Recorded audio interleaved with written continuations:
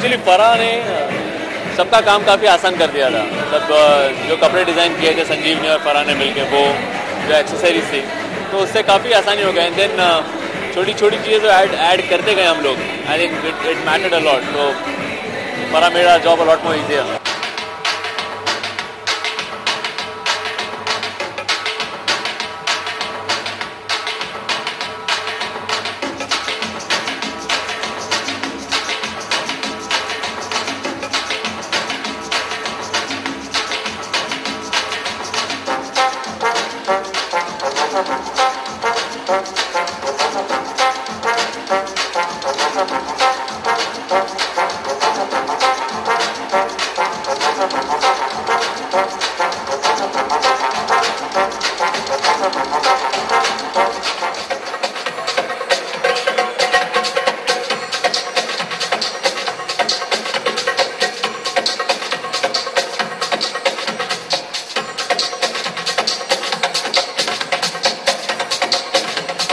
Experiment नहीं है ना, फिल्म 70s में बेस्ड है और मॉडर्न टाइम्स में बेस्ड है, तो जाहिर बात है 70s का ही लुक होगा।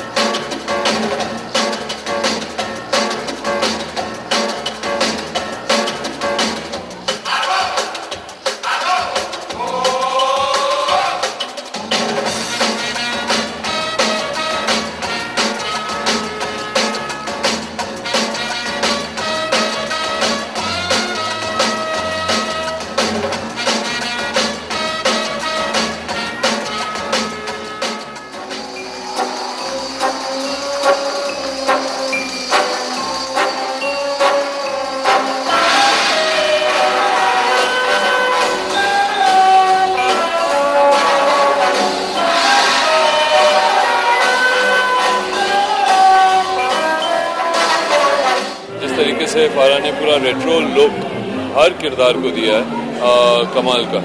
और मैं नहीं जानता था कि फारा का फैशन सेंस भी इतना अच्छा है।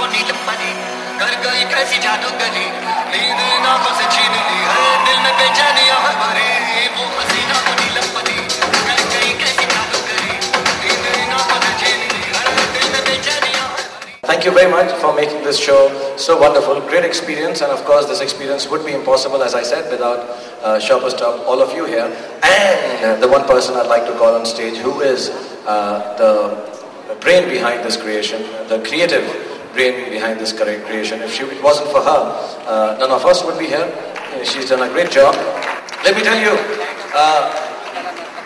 the only man amongst all the men, and I don't say it in a derogatory way, she is the man. Ladies and gentlemen, please, I'd like to call on stage the one and only Farah Khan. I would really like to thank the three designers who have made the look of this film so fabulous, if I may say so myself. That's Manish, please take a bow. And Karan Johan, you can't diss all these clothes, you have to admit you. And Sanjeev Mulchandani. So I think it's because of the three of them that the look is so fabulous. हम लोग दोनों बहुत डरे हुए थे। I think Shahrukh ने शायद एक बार पहले किया, मेरे तो पहला बार था। दोनों बहुत डरे हुए थे। मैं मार्क को बार बार पूछ रहा था क्या करना होता है, बताना ये वो।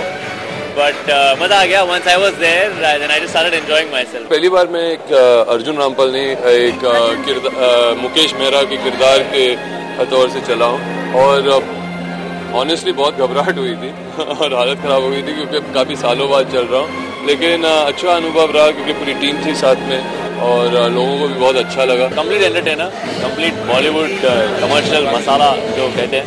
It's everything, romance, emotions, comedy, everything. आपको ओपन माइंडेड होना चाहिए कि आप किसी भी तरह के रोल कर सकते हो, किसी भी तरह के कपड़े पहन सकते हो, यू नो, आप किसी भी पीरियड में जा सकते हो. बहुत अच्छा म्यूज़िक है. हम बहुत दिल से हमने इस म्यूज़िक को बनाया है और बहुत मज़ा किया है इस म्यूज़िक को बनाते हुए.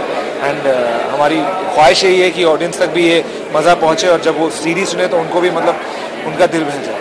खासियत यह है एल्बम की क्योंकि ये फिल्म 2 पीरियड में सेट हो चुकी है, एक 1970s में और एक 2007 में एक पोर्शन. तो आपके पास वो मॉडर्न म्यूज़िक भी है और वो थोड़ा 70s के फील का भी म्यूज़िक है. म्यूज़िक पुराना नहीं है, बहुत नया है. 70s में खास बात ये थी कि म्यूज़िक की धुन बहुत स्ट्रांग हुआ करती थी, उसकी मेलोडी बहुत स्ट्रांग हुआ करती थी. तो उस हिसाब से ये म्यूज़िक 70s में फेड हो सकती है, लेकिन उसकी ट्रीटमेंट साउंड मॉडर्न है.